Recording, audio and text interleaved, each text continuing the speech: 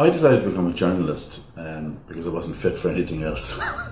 No, the real reason I decided to become a journalist because I grew up steeped in words, and my father was an actor, my uncle John B was a writer, my mother was a teacher of English. There was a great reverence for the English language.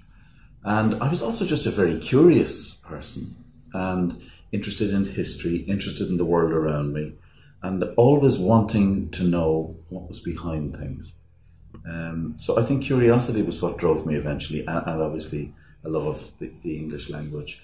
I was very conscious as well, of course, that my uncle, as well as being a playwright, John B, was a prolific newspaper columnist. So he wrote for the Evening Herald in Dublin, he wrote a column for the Limerick Leader newspaper, and of course it was the Leader where I got my own journalistic start, thanks to John B, who rang up the owners and arranged for me and him to go to Ballybunion, have a pint with them, maybe two, I'd say even three. And they really, over the course of an hour, formed a very sound judgment of my capacity to hold my drink. Something that didn't always last, I have to say, but at the time they felt I could be safely let loose upon Limerick as a cub reporter. And I started there on the 17th of September 1979, and it was the best training imaginable for an impressionable young man from Cork.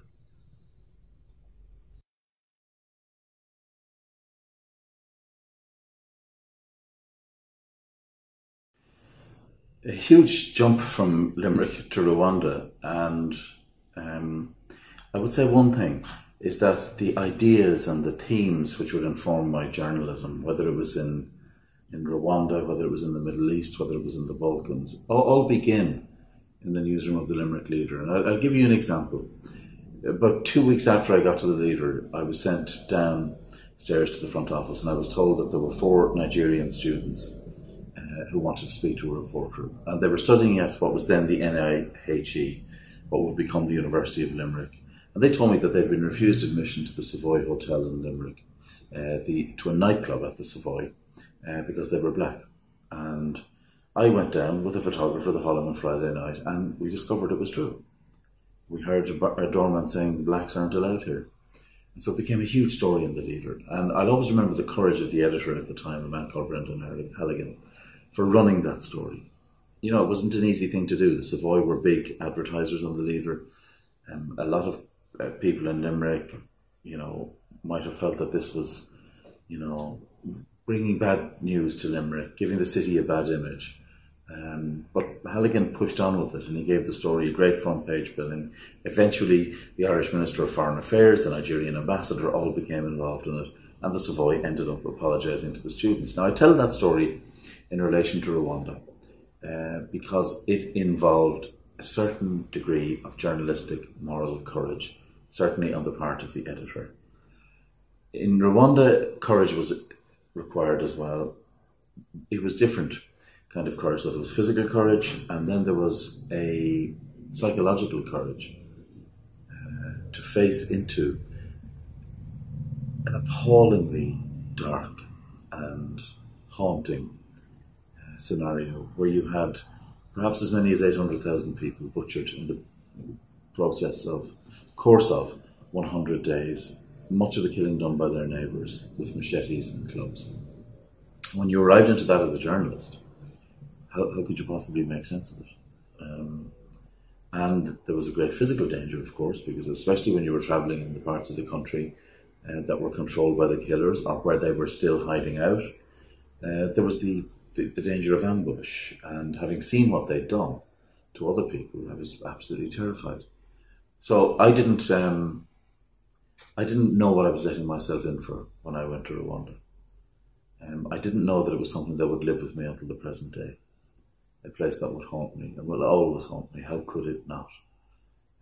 When you see people brutalised and butchered in that kind of way, it just stays with you. There's no way of shutting it out. And of course it has informed me and the way I see the world ever since.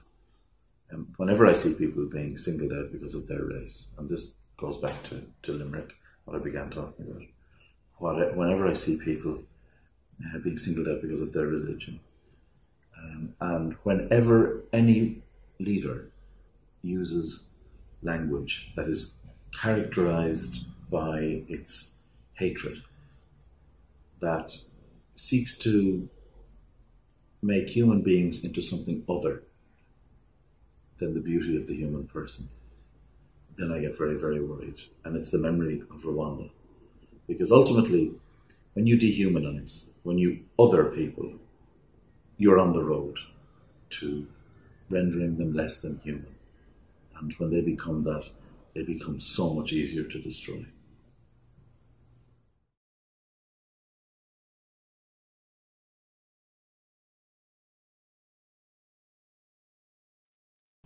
Hotspots. I'm trying to think.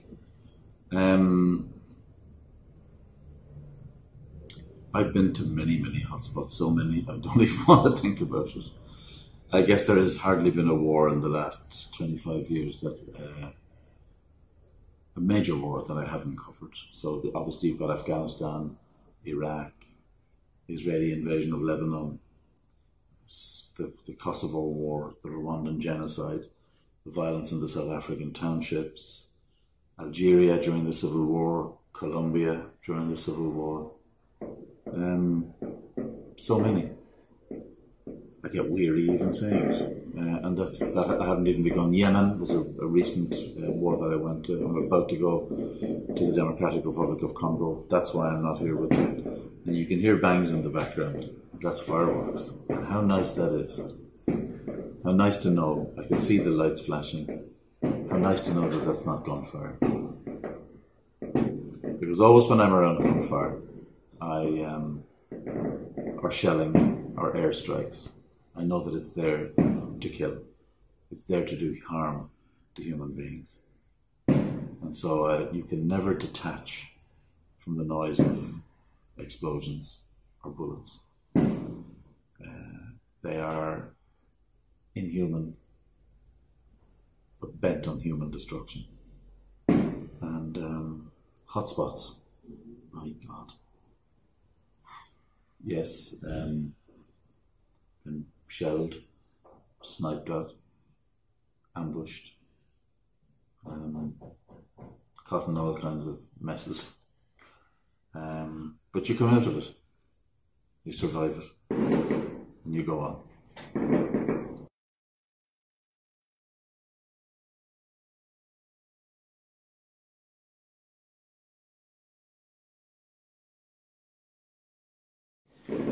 I've met a lot of interesting people. I'm wary of the idea of just paying attention to the famous people I've met. Because often I've met famous people and they've been the biggest bores you could imagine, because they're so busy being famous. You know, they've forgotten who they really are, or they've had to develop this kind of image, this persona. Which is one which has been created for them by the media, or that they've been complicit in creating with the media. And you could be digging for 100 years and you'd never get near the real person, because I think they've probably forgotten it themselves. It's particularly true of celebrities, but I'm lucky I work in a part of journalism that has nothing to do with celebrity. I avoid them like the plague. The most interesting famous person I've ever met was Nelson Mandela. And now he's the real deal, Mandela. You know what I always remember about him was you would go to visit a hospital with him, or, you know, a factory. And the first people he would seek out and go and say hello to, you'd walk in and everybody was lined up. And he would seek out the cleaning ladies, or the janitors, and he'd spend time with them. He didn't care about the big shots who were there in their suits. It was the small people he cared about. And I took a lot of inspiration from that. In my journalism, I have been much less interested in what the politicians say and do than I have in what we mistakenly call ordinary people, because they're not that extraordinary. The kind of people that I meet in war zones have an ingenuity, a creativity, a determination, which only comes from knowing that if you don't keep going, you're going to die and your family's going to die. And These are people who have lost everything else but hold on to their lives. And I'm very, I'm moved by the memory of those people. Whether it's in a village in Rakhine State or Rohingya village in Rakhine State, surrounded by enemies, or it's in a little makeshift shelter in Rwanda where a child who's been beaten, macheted, whose hand is rotting away, whom I believe is convinced is going to die. Valentina Bizidibagwaya is her name. She's actually the nicest person I've ever met, the most amazing, most fantastic person I've ever met. Sorry, Nelson, who is great, but Valentina, and who came out of that experience at the age of 12, and who's now a mother and a social worker living in the United States. A kid who was traumatized. She could barely speak when I first came across her. And I've watched that progress. And that is about the resilience of humanity, the beautiful things in us.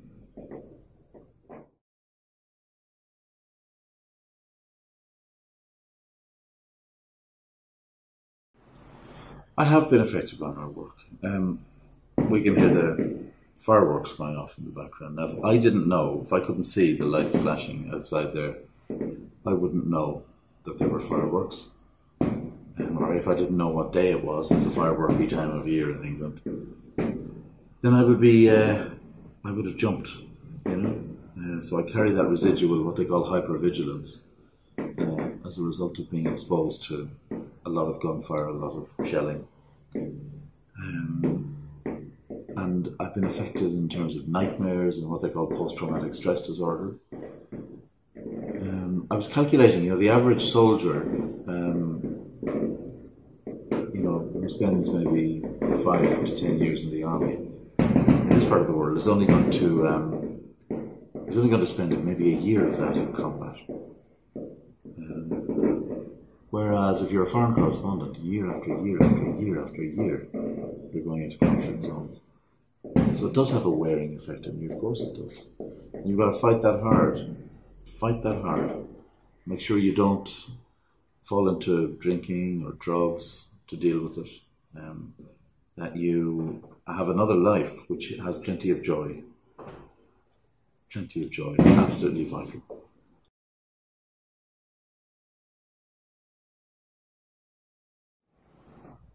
Trump. What can I say? I'm almost reluctant to talk about him for fear of giving him more attention or notice, because that's what he's after, notice. And Rocket Man, his pal in Pyongyang. What struck me is that they need each other. They really need each other. And it suits both of them to be able to rant and rave and look tough. Now, I'm going to put my neck on the line here and say I don't believe they're going to cause a nuclear war, because I think they're both bluffers and bullies. And I think the huge difference is Trump is still constrained by the American people and by the generals around him, who know exactly what would happen if there was to be a nuclear war. Destruction of South Korea and all the American troops there, apart from the civilians of South Korea. And contamination as far away as Japan and parts of China. So I think there are strong domestic forces, strong regional forces like the Chinese, who would be pushing to make sure that this doesn't escalate into a nuclear conflict. We can't be so confident about Kim Jong-il, but again, his primary concern, you have to remember, is survival. He does not want to be destroyed. That's what all of the nuclear weapons, build up is about, is making sure he's not destroyed himself. So therefore it makes absolutely no sense to get involved in a nuclear conflict, where the one absolute guarantee would be his own destruction. So I'm not sanguine, but I do believe we shouldn't panic and we shouldn't get into a kind of spiral of fear because of this.